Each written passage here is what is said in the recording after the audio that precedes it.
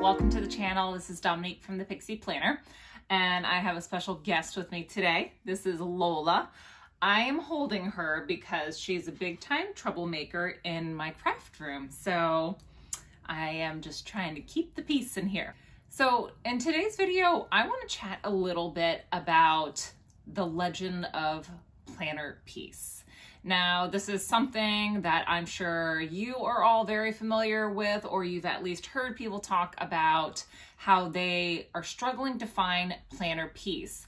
Or you've been in a planner for a certain amount of time and everything was great, and then all of a sudden it just stopped working for you, and then you're back on the hunt for another planner. So I came to the conclusion after reading the Four Tendencies by Gretchen Rubin.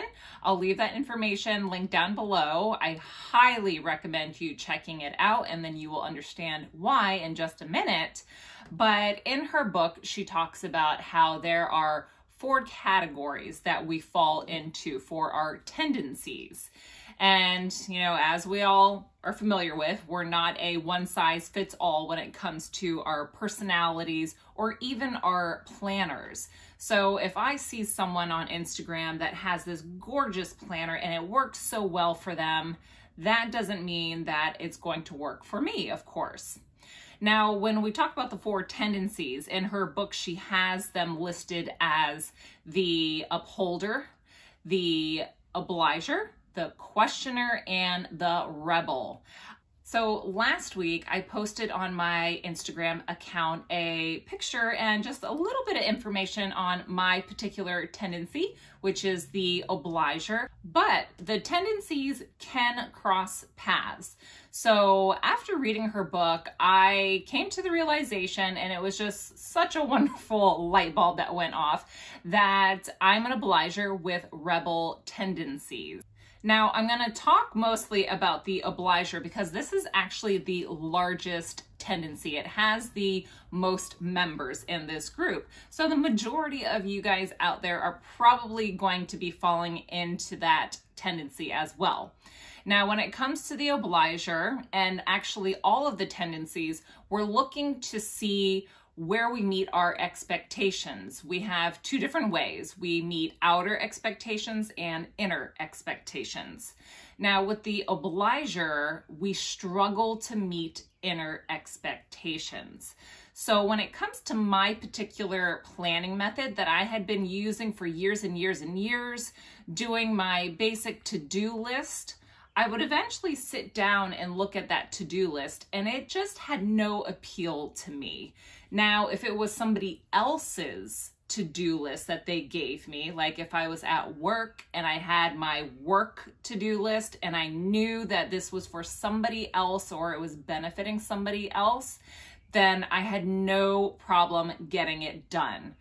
But going back to my own personal to-do list, when I'm looking at things that are like clean the toilet, vacuum the mudroom, get the car washed, you know, things that were not necessarily of high importance to me. I knew they had to get done, but they weren't of high importance to me like it is when I have work-specific tasks, because you have deadlines. You also run the risk of having consequences with those particular tasks.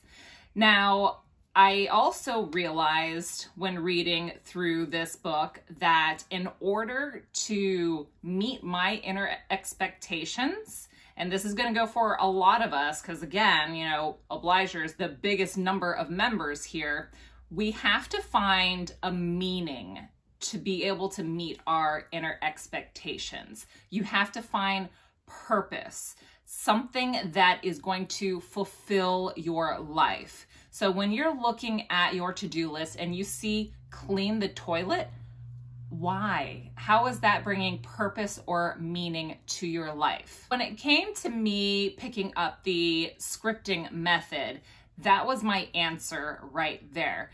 Because if you've watched any of my previous videos, and I will leave them linked in the cards, you'll have seen that the scripting method is scripting detail and putting meaning and purpose into your daily life. So as an obliger, this was something that was really important to me. And this is why I truly find that I have found my planner piece. Now, of course, we change with seasons as well. So keeping that in mind, but that's the wonderful thing about the scripting method. You can adapt it to whatever your needs are in that particular season, because you are just scripting your dreams for the day, for your life, for the month, instead of going off a just mundane checklist of to-dos that really don't give you your why. You're just looking at a task without your why. Then that can lead to the rebel tendencies that obligers can face. Now, the rebel tendency, they struggle to meet inner and outer expectations. But when it comes to the obliger rebellion, is what she calls it in the book, you know, we are pushing and pushing and pushing to get so much done, to take care of others, and then we see our own tasks and our own wishes, and then it's like, no, screw this. Like, no, you can't tell me what to do. This list doesn't look appealing to me. It doesn't do anything or bring me joy. Why even bother? So I found that the scripting method was extremely important because I am very much like that. I will not listen to myself if I have written something the day before, even a couple days before, as far as what I want to get done on a certain day. I will often rebel against myself because I did not put any feeling or purpose behind it. So now, as I use the scripting method, I'm scripting my day, not only including my tasks, but including my desires.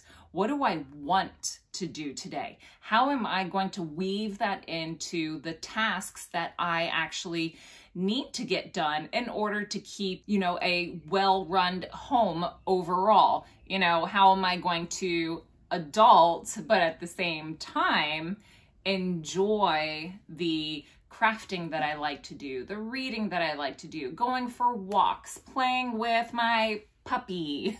So finding those little bits of joy to weave in through the day is what gave my to-do list meaning and purpose.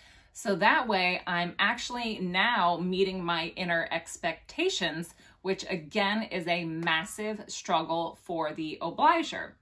So I want you all to take this little bit of information that I've given you through reading the Four Tendencies and maybe check the book out yourself. I think no matter what, you know, whether it's to find your planner piece or just to learn and understand more about how you can live a more fulfilling life for yourself and for others, I highly recommend checking this book out.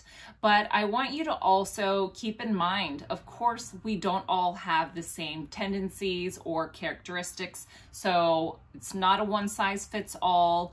Testing out different planners is a wonderful way of finding what works best for you, but also take a look at how you meet expectations.